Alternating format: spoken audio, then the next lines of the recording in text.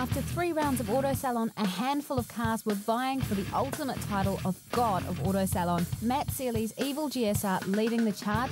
The question was, could the others close the gap? I think that people have really looked at their game and got to the, understanding that it's a series and people have got to develop their cars over the year. So some people come out here with some really crazy ideas on cars that we thought were already at their maximum or the end. So I think people have shown a lot of creativity and imagination. It's been really good. I was going for a chocolate brown, aka poo brown. It's based on a PPG Radiance colour, but we've manipulated it quite a bit. Well, we were going to make it work no matter what. We did quite a few test panels and whatnot to try and make it work, and I finally came up with a combination that we like. I put some clear glass around the whole car. She used to have a factory tinted glass, we put it all clear. Bigger brakes, set of big brakes on it now. Just a few little modifications on the engine bay, a few more little tweaks, bigger turbo.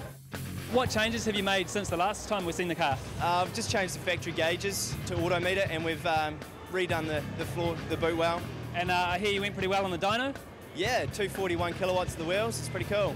We've got a new intercooler from Race Radiators. We've also done Jono from Performance Metalworks has done a little bit of work on the intercooler for us and fitted all that up.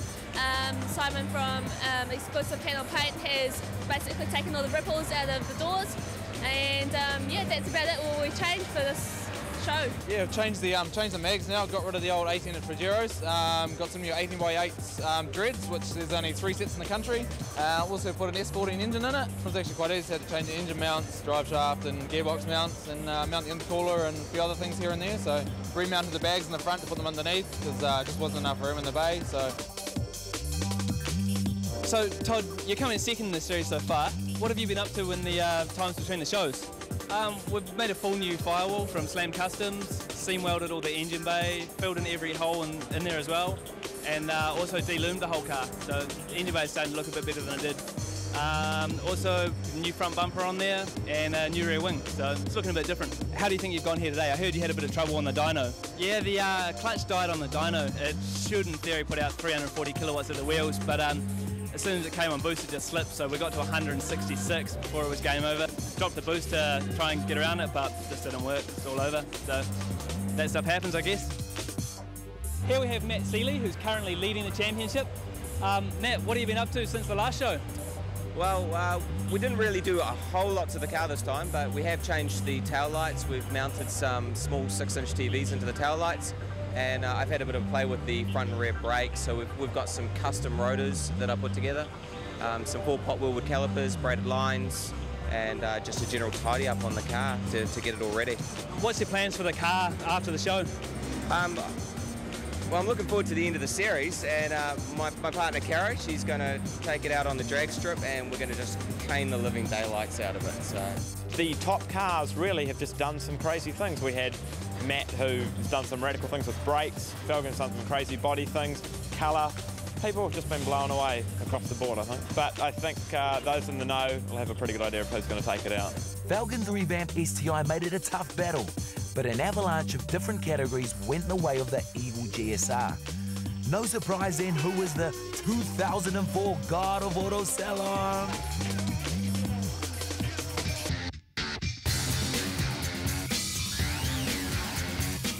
One of the best things about Auto Salon is the people you meet. Yoshi and his Odyssey are new arrivals from Japan, where they were regulars on the show scene.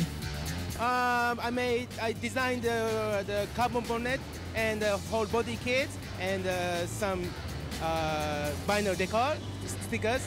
You got a lot of stereo in there. How many TV screens have you got? 1, 2, 3, 4, 5, 6. 6 TV screens? First of all, I designed to win the convention in Japan. Yeah. So I put the front system as hi-fi and middle system is as a Sierra system, and the other one is a boom boom thing. Yeah.